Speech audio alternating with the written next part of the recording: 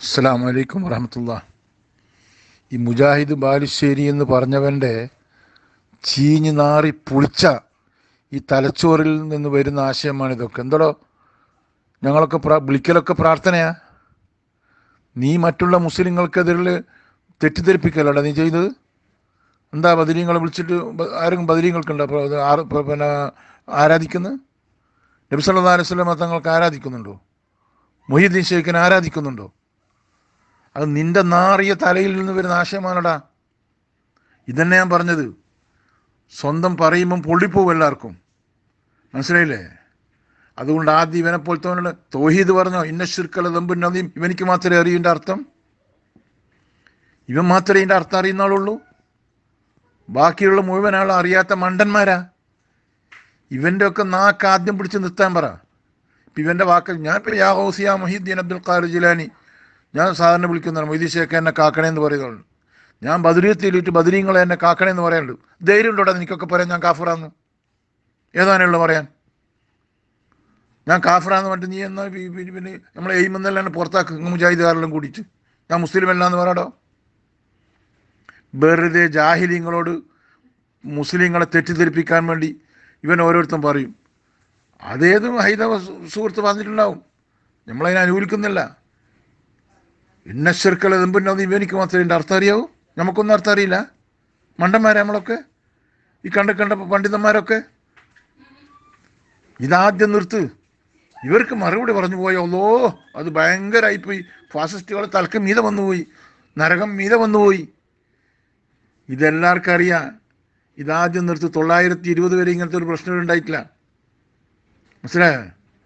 വെറുതെ ഇങ്ങനെ ഈ ഇതും പറഞ്ഞിട്ടൊന്നും സുന്നികളെ എത്തി കയറാൻ അനുവദിക്കുകയും ചെയ്യില്ല, വിടുകയും ചെയ്യില്ല. ഇവൻ്റെ ഒക്കെ വാക്കിനെ ഞങ്ങൾ പുല്ല് പോലെ തള്ളുന്നു.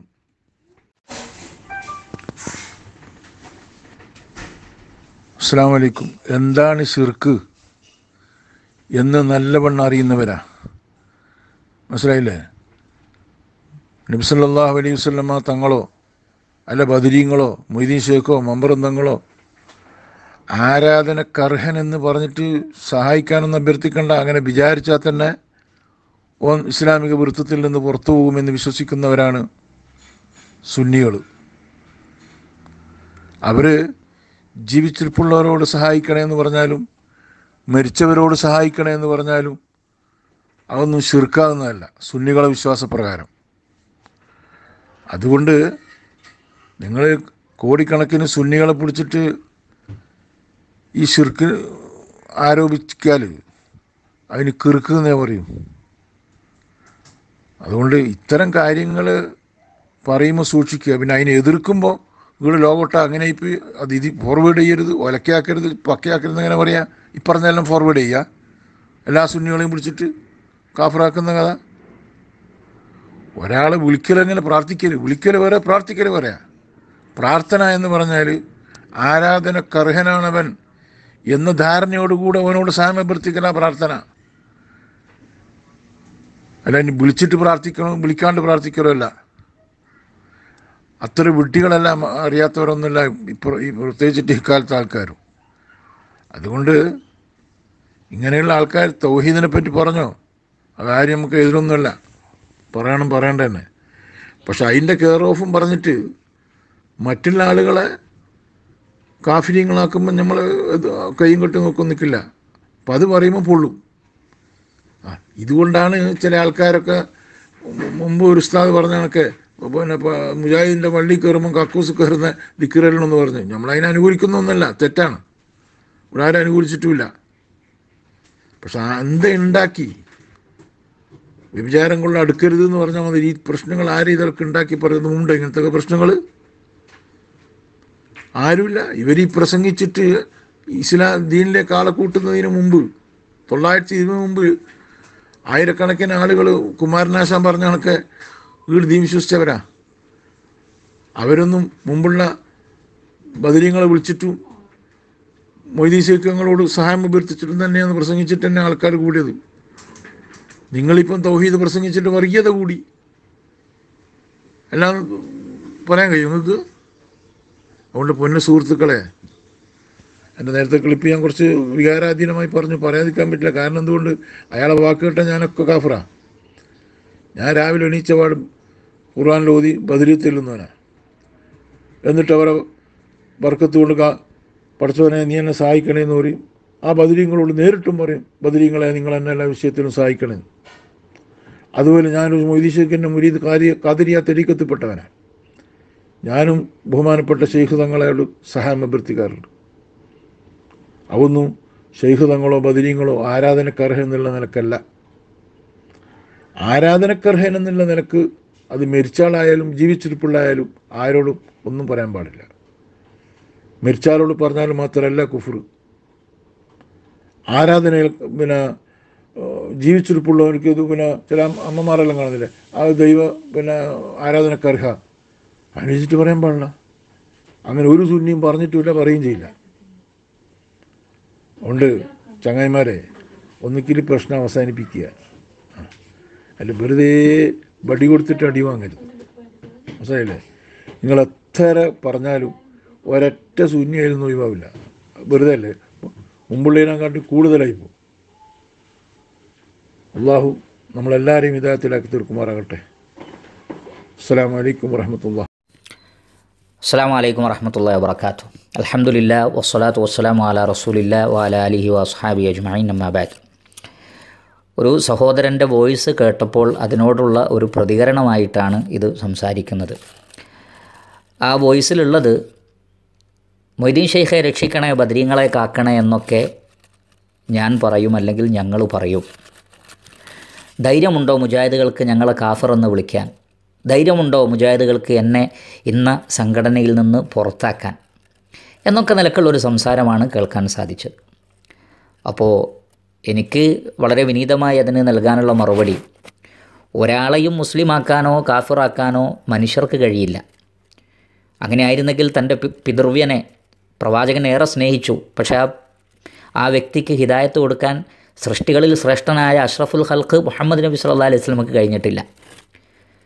ലോകം കണ്ട ഏറ്റവും ക്രൂരനും മോശക്കാരനുമായ ഭരണാധികാരിയായ ഫിർഔനിന് തൻ്റെ ഭാര്യയെ ഇസ്ലാമെന്ന് പുറത്താക്കാനും പറ്റിയിട്ടില്ല. അപ്പോൾ ഒരാളെ ഇസ്ലാമിലേക്ക് കൊണ്ടുവരലോ ഒരാളെ ഇസ്ലാമെന്ന് പുറത്താക്കലൊന്നും മനുഷ്യരുടെ കഴിവിൽപ്പെട്ടതല്ല. ഒരു മുജാഹിദിനും അത് കഴിയില്ല, ഒരു വ്യക്തിക്കും അത് കഴിയില്ല. പിന്നെ ഓരോരുത്തരും സ്വയം മുസ്ലിമായിത്തീരുന്നു, അല്ലെങ്കിൽ ഇസ്ലാമെന്ന് പുറത്തു പോകുന്നു. അതേതെങ്കിലും സംഘടനയിൽ നിന്ന് പുറത്തു പോകുന്ന വിഷയമല്ല, മറിച്ച് ഷിർക്കോ കുഫറോ അതേപോലുള്ള എന്ത് വിശ്വാസമുണ്ടോ എങ്കിൽ ഇസ്ലാമെന്നാണ് പുറത്തു പോകുന്നത്. അതല്ലാതെ ഏതെങ്കിലും സംഘടനയെന്നോ മറ്റോ പുറത്തു പോകുന്ന വിഷയമല്ല. വളരെ നിസ്സാരമായൊരു വിഷയമാണ്. അപ്പോൾ അതുകൊണ്ട് ഇസ്ലാമിലേക്ക് വരുന്നതും ഇസ്ലാമെന്ന് പുറത്തു പോകുന്നതൊക്കെ അവനവൻ ചെയ്യുന്ന കാര്യമാണ്. വേറൊരാൾക്കും പറഞ്ഞുകൊണ്ടോ ആരോപണങ്ങൾ പറഞ്ഞുകൊണ്ടോ ഒരാളെയും മുസ്ലിമാക്കാനും കഴിയില്ല, ഇസ്ലാമെന്ന് പുറത്താക്കാനും കഴിയില്ല. ഈ ഒരു യാഥാർത്ഥ്യം നമ്മൾ കൃത്യമായി മനസ്സിലാക്കണം. പിന്നെ കാഫിറ എന്ന് വിളിക്കാൻ ധൈര്യമുണ്ടോ എന്നുള്ളതാണ്. അത് ധൈര്യത്തിൻ്റെ പ്രശ്നമല്ല. അള്ളാഹുവിൻ്റെ റസൂൽ പഠിപ്പിച്ചൊരു മര്യാദ ഉണ്ട്. അള്ളാഹുവിൻ്റെ റസൂൽ സല്ലല്ലാഹു അലൈഹി വസല്ലം പറഞ്ഞത്, നിങ്ങൾ ഒരാളെയും കാഫിറെന്നോ മുശ്രിക്കെന്നോ മുസ്ലിങ്ങളിൽപ്പെട്ട ഒരു വിഭാഗത്തെ നിങ്ങൾ കാഫിറെന്നോ മുശ്രിക്കെന്നോ മുഖത്ത് നോക്കി പറയരുത്. കാരണം അവരത് അങ്ങനെ അല്ലെങ്കിൽ അത് നിങ്ങളിലേക്ക് തിരിച്ചു വരും. അപ്പോൾ ഇത് വളരെ കൃത്യമായി നബി സല്ലല്ലാഹു അലൈഹി വസല്ലം പഠിപ്പിച്ചു. അതുകൊണ്ട് തന്നെ അഹ്ലുസ് സുന്നത്തി വൽ ജമാഅത്തിൻ്റെ പണ്ഡിതന്മാർ പറഞ്ഞത്, ഒരാളെയും കാഫിറെ മുശ്രിക്കെ എന്നോ വിളിക്കാൻ ആളുകൾക്ക് പാടില്ലാത്തതാണ് എന്നാണ്. മറിച്ച് ഇന്നെന്ന കാര്യങ്ങൾ ചെയ്താൽ അത് ഷിർക്കാണ്, അത് കുഫറാണ്, ഇന്ന കാര്യം ചെയ്തവൻ കാഫിറായി പോകും, ഇന്ന കാര്യം ചെയ്താൽ അവൻ മുശ്രിക്കായി പോകുമെന്ന് പറയല്ലാതെ ഏതെങ്കിലും വ്യക്തിയെ നോക്കി കാഫിറെ മുശ്രിക്കെ എന്ന് പറയാൻ മുസ്ലിമീങ്ങൾക്ക് വകുപ്പില്ല. അതുകൊണ്ടാണ് ഇങ്ങനെ കാഫിറ എന്ന് വിളിക്കരുത് എന്ന് പഠിപ്പിച്ച അതേ പ്രവാചകൻ സല്ലല്ലാഹു അലൈഹി വസല്ലം പറഞ്ഞു, മൻ അല്ലഖ തമീമത്തൻ ഫഖദ് അശ്റക. ഏലസ് കെട്ടിയവൻ, മന്ത്രിച്ചൂതിയ ചരട് കെട്ടിയവൻ, അവൻ ഷിർക്ക് ചെയ്തിരിക്കുന്നു. അപ്പോൾ ഏലസ് കെട്ടിയ ആളുകളെയൊക്കെ മുശ്രിക്കെ കാഫിറ എന്ന് വിളിക്കാൻ വേണ്ടിയാണോ നബി സല്ലല്ലാഹു അലൈഹി വസല്ലം പഠിപ്പിച്ചത്? അല്ല, മറിച്ച് ആ പ്രവൃത്തി ഷിർക്കിൻ്റെ പണിയാണ്, അത് മുസ്ലിമീങ്ങൾ ചെയ്യാൻ പാടില്ല എന്ന പാഠം പഠിപ്പിക്കുകയാണ് അള്ളാഹുവിൻ്റെ റസൂൽ സല്ലല്ലാഹു അലൈഹി വസല്ലം ചെയ്തത്. അബ്ദുല്ലാഹിൻ മസൂദ് റളിയല്ലാഹു അൻഹു, പ്രഗത്ഭനായ സ്വഹാബി, അദ്ദേഹത്തിൻ്റെ ഭാര്യ രോഗം മാറാൻ വേണ്ടി മന്ത്രിച്ചൂതിയ ചരട് കെട്ടിയപ്പോൾ അത് പൊട്ടിച്ചു വലിച്ചെറിഞ്ഞു അദ്ദേഹം. എന്നിട്ട് അദ്ദേഹം പറഞ്ഞു, അള്ളാഹുവിൻ്റെ റസൂല് പറയുന്നത് ഞാൻ കേട്ടിട്ടുണ്ട്, മൻ അല്ലഖ തമീമത്തൻ ഫഖദ് അശ്റക. തമീമത്ത് കെട്ടിയവൻ ഷിർക്ക് ചെയ്തിരിക്കുന്നു എന്ന്. അവിടെ സ്വന്തം ഭാര്യയെ മുശ്രിക്കത്തെ എന്നോ കാഫിറത്തെ എന്നോ അദ്ദേഹം വിളിച്ചിട്ടില്ല. അത് വിളിക്കാൻ വേണ്ടിയല്ല അത് പറഞ്ഞത്, മറിച്ച് ഈ ചെയ്ത പണി ഷിർക്കിൻ്റെ പണിയാണ്, കുഫറിൻ്റെ പണിയാണ്, നമുക്കത് പാടില്ല എന്ന പാഠം പഠിപ്പിക്കുകയാണ് ചെയ്യുന്നത്. ഇത് തന്നെയാണ് ലോകത്ത് അഹ്ലുസുന്നത്തി വൽ ജമാഅത്തിൻ്റെ ഉലമാക്കൾ എക്കാലഘട്ടത്തിലും ചെയ്തിട്ടുള്ളത്, അതിലെ പ്രബോധകന്മാർ ചെയ്തിട്ടുള്ളത്. സമൂഹത്തിൽ ഷിർക്കിൻ്റെയോ കുഫറിൻ്റെയോ പ്രവണതകൾ കാണുമ്പോൾ അത് ചെയ്താൽ അത് കുഫറായിത്തീരും, അത് ഷിർക്കായിത്തീരും എന്ന് പഠിപ്പിക്കുന്നു. അത് റസൂലുള്ളാഹി സ്വല്ലല്ലാഹി അലൈഹി വസല്ലം പഠിപ്പിച്ച പരിശുദ്ധ ഖുർആനിലൂടെ പഠിപ്പിക്കപ്പെട്ട ആശയങ്ങളുടെ അടിസ്ഥാനത്തിൽ പറയുന്നതാണ്. നമസ്കാരം പ്രവാചകനും പറഞ്ഞു, മൻ തറക സ്വലാത്ത ഫഖദ് കഫർ, നമസ്കാരം ഒഴിവാക്കിയവൻ സത്യനിഷേധം കാണിച്ചിരിക്കുന്നു. അതിൻ്റെ അർത്ഥം ഏതെങ്കിലും ഒരു കാരണം കൊണ്ട് നമസ്കാരം ഒഴിവാക്കി ഒരുത്തനെ വിളിച്ചിട്ട് കാഫറേ എന്ന് വിളിക്കുക എന്നല്ല, മറിച്ച് നമസ്കാരം ഒഴിവാക്കുന്നത് കുഫറിൻ്റെ ആളുകൾക്ക് ചേർന്ന പണിയാണ്, മുസ്ലിമിന് പാടില്ല എന്ന പാഠം പഠിപ്പിക്കലാണ്. ഇത് തന്നെയാണ് അള്ളാഹു അല്ലാത്ത ആളുകളോട് വിളിച്ചു പ്രാർത്ഥിക്കുന്ന വിഷയത്തിലുമുള്ളത്. അപ്പോൾ അത് ജീവിച്ചിരിക്കുന്ന ആളുകളെ വിളിക്കും, മരിച്ചവരെ വിളിക്കും എന്ന് അതിനെ സാമാന്യവൽക്കരിച്ച് പറഞ്ഞത് ഈ വ്യക്തിയുടെ സംസാരത്തിൽ കേൾക്കാൻ സാധിച്ചു. അതൊരിക്കലും ശരിയാണ്. നമ്മൾ ജീവിച്ചിരിക്കുന്ന ഒരാളെ വിളിക്കുന്നത് പോലെയാണോ മരിച്ചവരെ വിളിക്കൽ? അല്ല എന്ന് അല്ലാഹു സുബ്ഹാനഹു വതആല പറയുന്നു, വമാ യസ്തവിൽ അഹ്യാഉ വലൽ അംവാത്ത്, ജീവിച്ചിരിക്കുന്നവരും മരിച്ചവരും ഒരുപോലെയല്ല എന്ന് അല്ലാഹു സുബ്ഹാനഹു വതആല പഠിപ്പിക്കുമ്പോൾ ജീവിച്ചിരിക്കുന്നവരെ വിളിക്കുന്ന ഉദാഹരണം പറഞ്ഞ് മരിച്ചവരെ വിളിക്കുന്നത് എന്തുമാത്രം വലിയ അപരാധമാണ്. ഫഇന്നക ലാ തുസ്മിഉൽ മൗത, മരിച്ചവരെ പ്രവാചകരെ താങ്കൾക്ക് കേൾപ്പിക്കാൻ കഴിയില്ല എന്ന് അല്ലാഹു സുബ്ഹാനഹു വതആല പറയുന്നു. അള്ളാഹുവിന് പുറമെ നിങ്ങൾ വിളിച്ചു പ്രാർത്ഥിക്കുന്നവർ അംവാത്തുൻ, അവർ മരിച്ചവരാണ്, ഗൈറു അഹ്യ, അവർക്ക് ജീവനില്ല, വമാ യശ്ഉറൂന അയ്യാന യുബഅസൂൻ, എന്നാണ് ഖിയാമത്ത് നാൾ എന്നുപോലും അവർക്കറിയില്ല എന്നാണ് സൂറത്തു അൻ-നഹ്ലിലൂടെ അല്ലാഹു സുബ്ഹാനഹു വതആല പഠിപ്പിക്കുന്നത്. അപ്പോൾ ജീവനില്ലാത്തവർ ജീവനുള്ളവരെ പോലെ അല്ല എന്നും മരിച്ചവർ ജീവിച്ചിരിക്കുന്നവരെ പോലെ അല്ല എന്നും മരിച്ചവരെ കേൾപ്പിക്കാൻ കഴിയില്ല എന്നും വളരെ കൃത്യമായി അല്ലാഹു സുബ്ഹാനഹു വതആല പറഞ്ഞിരിക്കെ എന്നോ മരണപ്പെട്ടു പോയ വ്യക്തികളെ ജീവിച്ചിരിക്കുന്ന ആളുകൾ വിദൂരതകളിൽ നിന്ന് വിളിക്കുന്നതിൻ്റെ അർത്ഥമെന്താണ്? അവിടെയാണ് ഇലാഹാണെന്നുള്ള വിശ്വാസം ഇല്ല, അതുണ്ടെങ്കിലേ ഷിർക്കാവൂ, ഞങ്ങൾക്കാർക്കും അങ്ങനെ ഒരു വിശ്വാസമില്ല എന്ന് പറയുന്നതിൻ്റെ അപകടവും അതിൻ്റെ അർത്ഥമില്ലായ്മയും നമുക്ക് മനസ്സിലാവുന്നത്. കാരണം അങ്ങനെ ഒരു ഉലൂഹിയത്തിൽ വിശ്വസിക്കുന്നത് കൊണ്ടാണ് മരിച്ച ഒരാളെ വിളിക്കുന്നത്. എന്നെന്നും ജീവിച്ചിരിക്കാനുള്ള കഴിവ് ആർക്ക് മാത്രമേ ഉള്ളൂ? അല്ലാഹു സുബ്ഹാനഹു വതആലക്ക് മാത്രമേ ഉള്ളൂ. എന്നാൽ മൊയ്തീൻ ഷെയ്ഖ് മരിച്ചിട്ടില്ല, ബദരീങ്ങൾ മരിച്ചിട്ടില്ല, അവരാരും മരിച്ചിട്ടില്ല, ജീവിച്ചിരിക്കുന്നവരെ പോലെ തന്നെ അവരോട് കൈകാര്യം ചെയ്യാം, അവരെ വിളിക്കാം എന്ന് ഒരാൾ വിശ്വസിക്കുമ്പോൾ അവിടെ എന്ത് വിശ്വാസമാണ് വരുന്നത്?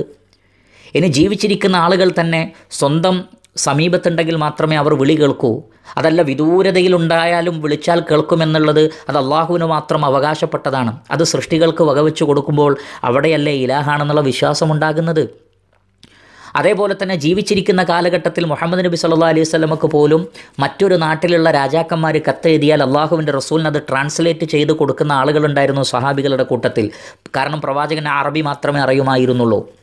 അപ്പോൾ ജീവിച്ചിരിക്കുന്ന കാലഘട്ടത്തിൽ അറബി മാത്രം അറിയാവുന്ന റസൂലുള്ളാഹി സ്വല്ലല്ലാഹു അലൈഹി വസല്ലമക്ക് അല്ലെങ്കിൽ അതേപോലെയുള്ള ആളുകൾക്ക് മരിച്ചതിന് ശേഷം ഏത് നാട്ടിലുള്ള ആളുകൾ ഏത് ഭാഷയിൽ വിളിച്ചാലും അത് കേൾക്കാനും മനസ്സിലാക്കാനും ഉത്തരം ചെയ്യാനും സാധിക്കുമെന്നുള്ള വിശ്വാസം ഏത് തരം വിശ്വാസമാണ്? അപ്പോൾ അവിടെയാണ് ഇലാഹാക്കുന്ന പ്രശ്നമുണ്ടാകുന്നത്. ജീവിച്ചിരിക്കുന്ന നമ്മുടെ മുന്നിലുള്ള ഒരാളോട് പറയുമ്പോഴുണ്ടാകുന്ന വിശ്വാസമല്ല മരിച്ച് മണ്ണോട് മണ്ണ് ചേർന്ന അതല്ലെങ്കിൽ വിദൂരതയിലുള്ള ഗായിബായ ഒരാളെ വിളിക്കുമ്പോൾ ഉണ്ടാകുന്നത്. എല്ലാ ഭാഷയും മനസ്സിലാകും, എവിടുന്ന് വിളിച്ചാലും എപ്പോൾ വിളിച്ചാലും കേൾക്കും, ഞങ്ങളുടെ സങ്കടം മനസ്സിലാക്കാൻ കഴിയും, അതിന് പരിഹാരം കാണാൻ കഴിയും ഇന്ന വ്യക്തിക്ക് എന്ന് വിശ്വസിക്കുമ്പോൾ ആ വിശ്വാസത്തിലാണ് ഷിർക്കുണ്ടാകുന്നത്. കാരണം അത് സൃഷ്ടാവായ അള്ളാഹുവിന് മാത്രം അവകാശപ്പെട്ടതാണ്. സൃഷ്ടികൾക്കാർക്കും അല്ലാഹു സുബ്ഹാനഹു വതആല അത്തരം ഒരു കഴിവ് കൊടുത്തിട്ടില്ല, കൊടുക്കുകയുമില്ല എന്ന് പരിശുദ്ധ ഖുർആനിലൂടെ അല്ലാഹു സുബ്ഹാനഹു വതആല വ്യക്തമാക്കിയിട്ടുണ്ട്. അപ്പോൾ ഭാര്യയോട് വെള്ളം ചോദിക്കുന്നതും ഭാര്യയോട് സഹായം ചോദിക്കുന്നതും ഡോക്ടറോട് മരുന്നിന് ചോദിക്കുന്നതും ഉദാഹരണം പറഞ്ഞിട്ട് അതിനോട് സാമാന്യവൽക്കരിക്കുന്ന ഒരു പ്രവണത ശരിയല്ല എന്നാണ് പറയാനുള്ളത്. കാരണം നമ്മൾ ഭാര്യ വീട്ടിലുണ്ടെങ്കിലേ അവളോട് വെള്ളം ചോദിക്കൂ. അവളുടെ വീട്ടിലേക്ക് പോയാൽ നമ്മൾ പിന്നെ ഭാര്യയോട് വെള്ളം ചോദിക്കാറുണ്ടോ? ഇനി അതല്ല ഭാര്യ മരണപ്പെട്ടു പോയി എങ്കിൽ മരണപ്പെട്ട ഭാര്യയോട് നീ എനിക്ക് ഭക്ഷണം ഉണ്ടാക്കി തരണേ എന്ന് ഏതെങ്കിലും ഭർത്താവ് പറയാറുണ്ടോ? അതേപോലെ തന്നെ ഏതെങ്കിലും ഒരു ഡോക്ടറെ കാണിക്കാൻ വേണ്ടി പോകുന്ന ആൾ വീട്ടിലിരുന്ന് ഡോക്ടറെ എനിക്ക് പനിയാണ്, എൻ്റെ അസുഖം മാറ്റണമെന്ന് പറയാറുണ്ടോ? അവർ ഡോക്ടറെ അടുത്ത് പോകും, വിളിച്ചു ചോദിക്കുന്ന ഡോക്ടർ ലീവാണോ? ലീവാണെങ്കിൽ അവർ പോവില്ല. ലീവല്ല, ഡോക്ടർ അവിടെ ഉണ്ടെങ്കിലേ പോവുള്ളൂ. അപ്പോൾ ആ ഒരു ഉദാഹരണം, ഇനി ഏതെങ്കിലും ഒരു ഡോക്ടർ മരണപ്പെട്ടു പോയാൽ പിന്നെ ആ ഡോക്ടറുടെ അടുത്തേക്ക് നമ്മൾ ചികിത്സക്ക് പോവുക, വേറെ ആളുടെ അടുത്തേക്കല്ലേ പോവുക? അപ്പോൾ ആ ഉദാഹരണങ്ങൾ പറഞ്ഞുകൊണ്ട് എങ്ങനെയാണ് നമ്മുടെ അടുത്തില്ലാത്ത മരണപ്പെട്ടു പോയ ആളുകളെ വിളിക്കുന്നതിനെ ഉദാഹരിക്കുക? അതുകൊണ്ടാണ് അല്ലാഹു സുബ്ഹാനഹു വ തആല പറഞ്ഞത് ജീവിച്ചിരിക്കുന്നവരും മരിച്ചവരും ഒരുപോലെയല്ല. അതുകൊണ്ട് അവരെ നിങ്ങൾ വിളിച്ചാൽ ഇൻ തദ്ഉഹും ലാ യസ്മഉ ദുആഅക്കും വലൗ സമിഉ മസ്തജാബു ലക്കും, നിങ്ങൾ അവരെ വിളിച്ചാൽ നിങ്ങളുടെ വിളി അവർ കേൾക്കൂല, കേട്ടു എന്ന് സങ്കല്പിച്ചാൽ പോലും നിങ്ങൾക്ക് ഉത്തരം തരാൻ അവർക്ക് കഴിയില്ല. അത് ഷിർക്കാണ്. വയൗമൽ ഖിയാമത്തി യക്ഫുറൂന ബിശിർക്കിക്കും, നിങ്ങളുടെ ആ ഷിർക്കിനെ അവർ നിഷേധിക്കുന്നതാണ്. ഈ പറഞ്ഞതിൽ മലക്കുകൾ പെടുമെന്നും ജിന്നുകൾ പെടുമെന്നും അമ്പിയാക്കൾ പെടുമെന്നും ഇമാം ഖുർത്തുബിയെ പോലുള്ള പണ്ഡിതന്മാർ വിശദീകരിച്ചിട്ടുണ്ട്. എന്നാൽ അവർക്ക് പറഞ്ഞുകൂടായിരുന്നോ ഇലാഹാണെന്ന് വിശ്വസിക്കാതിരുന്നാൽ മതി, എന്നാൽ അമ്പിയാക്കൾക്ക് കേൾക്കാൻ കഴിയും, അവർക്ക് ഉത്തരം നൽകാൻ കഴിയും എന്നവർക്ക് പറഞ്ഞാൽ പോരെ? അപ്പോൾ ഇലാഹാണെന്നുള്ള വിശ്വാസം വരുന്നത് അവിടെയാണ്. പരിശുദ്ധ ഖുർആൻ പറയുന്നത് അമ്മൻ യുജീബുൽ മുദ്തറ ഇദാ ദഅാഹു വയക്ഷിഫു സൂഅ വയജഅലുകും ഖുലഫാ അൽ-അർദ്, വിഷമസന്ധിയിൽ അകപ്പെട്ടവൻ വിളിച്ചു തേടുമ്പോൾ ആ പ്രാർത്ഥനയ്ക്ക് ഉത്തരം നൽകുന്നവൻ ആരാണ്? അള്ളാഹുവിൻ്റെ കൂടെ വേറെ ഇലാഹുണ്ടോയെന്നാണ്. എന്ന് പറഞ്ഞാൽ വിഷമസന്ധിയിൽ വിളിക്കപ്പെടുന്നതാരോ അവർക്കാണ് ഇലാഹ് എന്ന് പറയുന്നത്. അപ്പോൾ വിഷമസന്ധിയിൽ അകപ്പെടുന്ന ഒരാൾ അള്ളാഹുവെ രക്ഷിക്കണേ എന്ന് പറയുമ്പോൾ അയാളുടെ മനസ്സിലുള്ള വിശ്വാസം എന്താണോ ആ വിശ്വാസം തന്നെയാണ് എന്നോ മരണപ്പെട്ടു പോയ ഏതോ നാട്ടിൽ കബറടക്കപ്പെട്ട ഒരു വ്യക്തിയെ വിളിച്ചിട്ട് ഇവിടെ നിന്ന് സഹായിക്കണമെന്ന് പറയുമ്പോൾ അയാളുടെ മനസ്സിലുള്ള വിശ്വാസം എന്താണ്? അപ്പോൾ അത് തന്നെയാണ് ഇലാഹാക്കൽ എന്ന് അള്ളാഹു സുബ്ഹാനഹു വ തആല പറയുന്നു. അതല്ലാതെ ഒരു പ്രത്യേക കാറ്റഗറിയിലുള്ള വിഭാഗമാണ്, അവരെ വിളിച്ചാൽ മാത്രമേ ഷിർക്കാവുകയുള്ളൂ എന്ന് ഇസ്ലാം പഠിപ്പിച്ചിട്ടില്ല. അതിനുള്ള തെളിവാണ് നബി സല്ലല്ലാഹു അലൈഹി വസല്ലമയുടെ അടുക്കൽ വന്ന് സ്വഹാബികൾ പറഞ്ഞു, എന്താണ്, ഞങ്ങൾക്ക് ബർക്കത്തെടുക്കാൻ വേണ്ടി ഒരു മരം നിശ്ചയിച്ചു തരണം. അപ്പോൾ നബി സല്ലല്ലാഹു അലൈഹി വസല്ലം പറഞ്ഞത്, നിങ്ങൾ എന്നോട് ഇലാഹിനെയാണ് ചോദിച്ചത് എന്നാണ്. മൂസാ നബിയോട് അദ്ദേഹത്തിൻ്റെ അനുയായികൾ ചോദിച്ചതുപോലെ അവർ ഇലാഹിനെ ചോദിച്ചിട്ടില്ല, ബർക്കത്തെടുക്കാനുള്ള ഒരു മരമേ ചോദിച്ചിട്ടുള്ളൂ. പക്ഷേ പ്രവാചകൻ പഠിപ്പിക്കുന്നത് ബർക്കത്ത് അള്ളാഹുവിൽ നിന്ന് മാത്രമേ പ്രതീക്ഷിക്കാവൂ. അള്ളാഹുവിൽ നിന്ന് പ്രതീക്ഷിക്കുന്ന ഒന്ന് സൃഷ്ടികളിൽ നിന്ന് പ്രതീക്ഷിച്ചാൽ അത് മരമാകട്ടെ, കല്ലാകട്ടെ, മനുഷ്യനാകട്ടെ, അത് ഇലാഹാക്കലാണ് എന്നത് പഠിപ്പിക്കുന്നത് അള്ളാഹുവിൻ്റെ റസൂലാണ് സല്ലല്ലാഹു അലൈഹി വസല്ലം. മാഷാ അള്ളാഹു വശിഇത്ത, അള്ളാഹുവും താങ്കളും ഉദ്ദേശിച്ചാൽ എന്ന് പറഞ്ഞ വ്യക്തിയോട് പ്രവാചകൻ പറഞ്ഞത് അജഅൽതനി ലില്ലാഹി നിദ്ദ, നീ എന്നെ അള്ളാഹുവിനെ സമനാക്കിയോ എന്നാണ്. ആ വ്യക്തി ഒരിക്കലും മുഹമ്മദ് നബി സല്ലല്ലാഹു അലൈഹി വസല്ലം അള്ളാഹുവിനെ പോലെയാണെന്ന് വിശ്വസിച്ചിട്ടില്ല.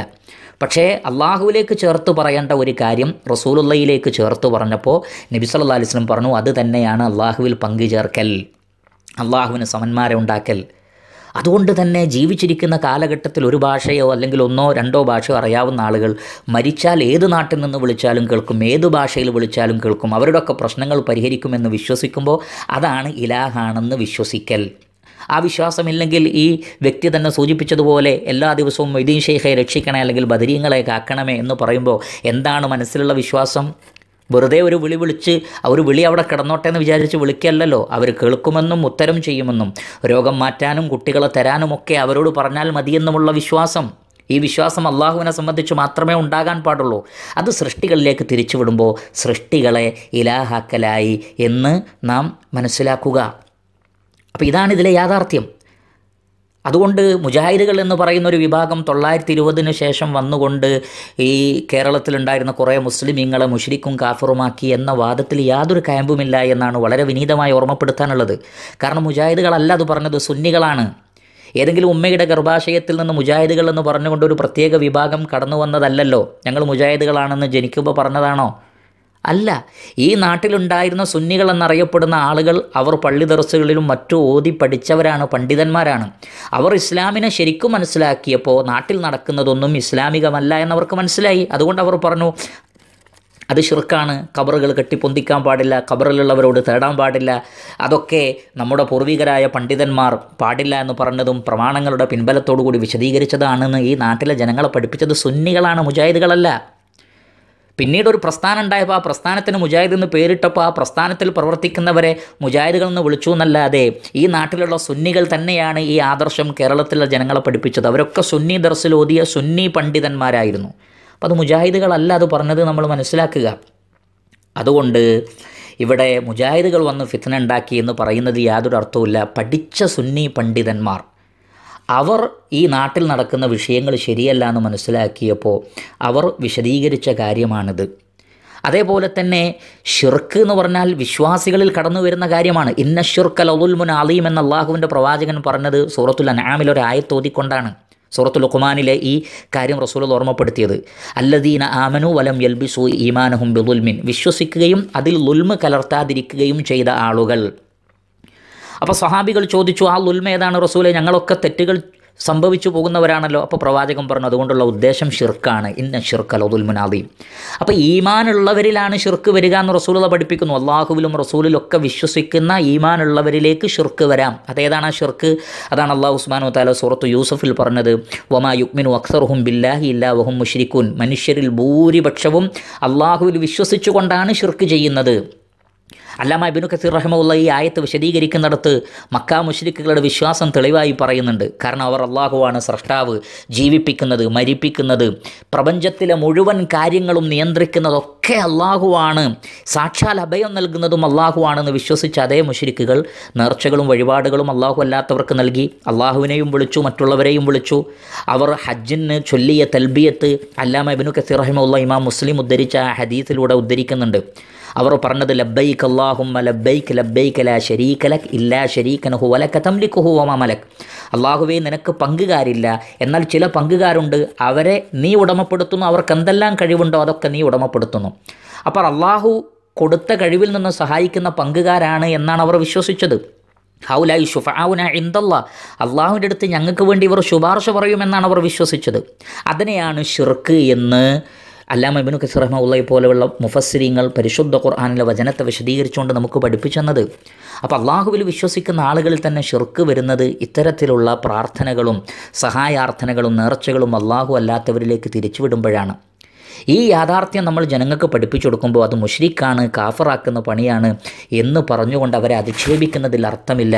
മറിച്ച് ആ പറയുന്നതിൽ വല്ല പൊരുളുമുണ്ടോ? എന്താണ് മുസ്ലിം ഉമ്മത്തിൻ്റെ അവസ്ഥ? ഖബറുകൾ കെട്ടിപ്പൊന്തിച്ച് ആ ഖബറിൻ്റെ മേലെ സുജൂദ് ചെയ്ത് അവിടെ ത്വവാഫ് ചെയ്ത് തങ്ങളുടെ സങ്കടങ്ങളും വിഷമങ്ങളൊക്കെ പറയാൻ വേണ്ടി ജാറങ്ങൾ തോറും കയറിയിറങ്ങി അവിടേക്കൊക്കെ സിയാറത്ത് നടത്തി അവിടെയുള്ള ആളുകളിലേക്ക് കൈകൾ ഉയർത്തി ആ ഖബറിലുള്ള ആളുകളോട് തങ്ങളുടെ സങ്കടങ്ങൾ മുഴുവൻ കരഞ്ഞു പറയുന്ന മുസ്ലിം ഉമ്മത്തിൻ്റെ ദയനീയ അവസ്ഥ നമ്മളൊക്കെ കാണുന്നില്ലേ? ഇതൊക്കെ കാണുമ്പോൾ അതിലടങ്ങിയിരിക്കുന്ന ഷിർക്കും കുഫറും വിശദീകരിക്കുമ്പോൾ കാഫിറാക്കാനും മുശ്രിക്കാക്കാനും ഒരു വിഭാഗം ഇറങ്ങി പുറപ്പെട്ടു എന്ന് പറയുന്നതിൽ യാതൊരു അർത്ഥവുമില്ല. ഈ സംസാരിച്ച വ്യക്തിയെപ്പോലെയുള്ള സമൂഹത്തിൽ അറിയപ്പെടുന്ന അതല്ലെങ്കിൽ സമൂഹത്തിൽ സ്വാധീനം ചെലുത്താൻ സാധിക്കുന്ന ആളുകളൊക്കെ ഇത്തരത്തിലുള്ള ഷിർക്കൻ പ്രവർത്തനങ്ങൾ ഞങ്ങൾ ചെയ്യുന്നുണ്ട് എന്ന് വാദിക്കുന്നതിന് പകരം ഞങ്ങൾ മൊയ്തീൻ ഷെയ്ഖെ രക്ഷിക്കണേ, ബദരീങ്ങളെ കാക്കണേ എന്നൊക്കെ പറയുന്നതിന് പകരം ഈ തിന്മക്കെതിരെ പോരാടാണ് വേണ്ടത്. മറിച്ച് നിങ്ങളെപ്പോലെ സ്ഥാനമാനങ്ങളുള്ള ആളുകൾ ഞങ്ങളിത് ചെയ്യുന്നുണ്ട് എന്ന് പറയുമ്പോൾ കൂടുതൽ ഷിർക്കിലും അതേപോലെയുള്ള പ്രവർത്തനങ്ങളിലും ഏർപ്പെടാനുള്ള ഒരു പ്രചോദനമായി മാറും. അതെന്തുമാത്രം വലിയ അപരാധമാണ് എന്നാണ് നമ്മൾ ചിന്തിക്കേണ്ടത്.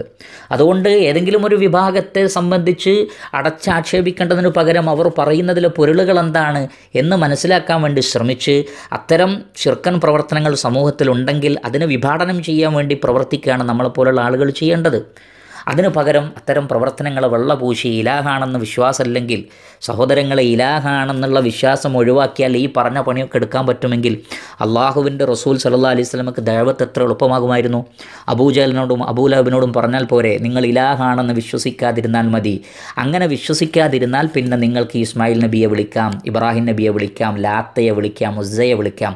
ഇലാഹാണെന്നുള്ള വിശ്വാസാട്ട് ഒഴിവാക്കിയാൽ പിന്നെ ഈ പ്രശ്നങ്ങളൊന്നുമില്ലെങ്കിൽ അള്ളാഹുവിൻ്റെ റസൂലിന് അത് പറഞ്ഞു കൊടുത്താൽ പോരെ, എത്ര എളുപ്പമുണ്ടാകുമായിരുന്നു ദഅവത്ത്. പക്ഷേ നബി സല്ലല്ലാഹു അലൈഹി വസല്ലം പഠിപ്പിച്ചത് അങ്ങനെയല്ല. അള്ളാഹുവിന് കൊടുക്കേണ്ടതൊന്നും സൃഷ്ടികൾക്ക് നിങ്ങൾ കൊടുക്കരുത്, അള്ളാഹുവിനോട് ചോദിക്കേണ്ടതൊന്നും സൃഷ്ടികളോട് ചോദിക്കരുത്, അത് ഷിർക്കാണ് എന്ന് പഠിപ്പിക്കുകയാണ് അള്ളാഹുവിൻ്റെ റസൂൽ ചെയ്തത്. അതല്ലാതെ നിങ്ങൾ ഇനി മുതൽ ഇബ്രാഹിം നബി ഇലാഹാണെന്ന് വിശ്വസിക്കാതിരുന്നാൽ നിങ്ങൾക്ക് ഇബ്രാഹിം നബിയെ രക്ഷിക്കണേ, ഇസ്മായിൽ നബിയെ കാക്കണേ, ലാത്തയെ ഞങ്ങളുടെ രോഗം മാറ്റണേ, ഉസ്സയെ ഞങ്ങൾക്ക് കുട്ടികളെ തരണേ, ഇതൊക്കെ ഇനിയും നിങ്ങൾ പറഞ്ഞോളൂ, ഇലാഹാണെന്ന് വിശ്വസിക്കാതിരുന്നാൽ മതി എന്ന തത്വം റസൂലുള്ളാഹിക്ക് പഠിപ്പിച്ചാൽ പോരെ. പക്ഷെ ഒരു പ്രവാചകനും ലോകത്ത് കടന്നു വന്ന സമൂഹത്തോട് ഇങ്ങനെ പറഞ്ഞിട്ടില്ല. മറിച്ച് അവരൊക്കെ പറഞ്ഞത് അള്ളാഹു അല്ലാതെ ഇലാഹില്ല, അതുകൊണ്ട് തന്നെ അള്ളാഹു അല്ലാത്ത ഒരാളോടും വിളിച്ചു പ്രാർത്ഥിക്കാനോ സഹായം തേടാനോ പാടില്ല. ജീവിച്ചിരിക്കുന്ന ഹാളിറായ ആളുകളോട് അവരുടെ കഴിവിൽപ്പെട്ട വല്ലതും ചോദിക്കാമെന്നല്ലാതെ മരിച്ചുപോയ ആളുകളോട് റബ്ബിനോട് ചോദിക്കുന്ന രൂപത്തിലുള്ള ഒരു ചോദ്യവും ഏതെങ്കിലും ഒരു വകുപ്പിലൂടെ ചോദിക്കാമെന്ന് ഒരു പ്രവാചകനും പഠിപ്പിച്ചിട്ടില്ല, മുഹമ്മദ് നബി സല്ലല്ലാഹു അലൈഹി വസല്ലം പഠിപ്പിച്ചിട്ടില്ല. അതുകൊണ്ട് തന്നെ മരണപ്പെട്ടുപോയ മഹാത്മാക്കളെ, അമ്പിയാക്കളെ, ജിന്നുകളെ, മലക്കുകളെ ഒക്കെ വിളിച്ചിട്ട് ഞങ്ങളെ സഹായിക്കണേ, ഞങ്ങളെ രക്ഷിക്കണമേ, ഞങ്ങളോട് കരുണ കാണിക്കണമേ, ഞങ്ങൾക്ക് ഹിദായത്ത് നൽകണേ എന്ന് ആവശ്യപ്പെടുന്നതിന് യാതൊരു പ്രമാണവുമില്ല. പരിശുദ്ധ ഖുർആനിൽ അതിന് പ്രമാണമില്ല. പ്രവാചകൻ്റെ ജീവിതത്തിലോ സ്വഹാബത്തിൻ്റെ ഖൗലിലോ മഹാപണ്ഡിതന്മാരുടെ ഖൗലിലോ അതില്ല. മൊയ്തീൻ ഷെയ്ഖ് റഹിമഹുള്ള പോലും അത്തരത്തിലുള്ള പ്രവർത്തനങ്ങൾ ചെയ്യുന്നവരെ നിശിതമായി വിമർശിച്ച് അത് ഷിർക്കിൻ്റെ പണിയാണെന്ന് പഠിപ്പിച്ച മഹാപണ്ഡിതനാണ് മൊയ്തീൻ ഷേഖ് റഹ്മത്തുള്ളാഹി അലൈഹി.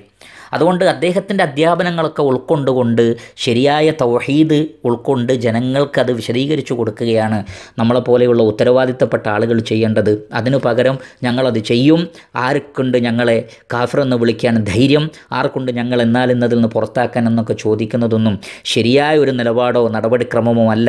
ചിന്തിക്കുകയും ആലോചിക്കുകയും ചെയ്യുന്ന ആളുകൾ സമൂഹത്തിൽ നിന്ന് ഇത്തരത്തിലുള്ള തിന്മകളെ വിഭാടനം ചെയ്യാൻ വേണ്ടി ഒത്തൊരുമിച്ച് പ്രവർത്തിക്കുകയാണ് വേണ്ടത്. അല്ലാഹു സുബ്ഹാനഹു വ തആല നമുക്കൊക്കെ സത്യമായി മനസ്സിലാക്കാനും ഉൾക്കൊള്ളുവാനുമുള്ള തൗഫീഖ് നൽകുമാറാകട്ടെ.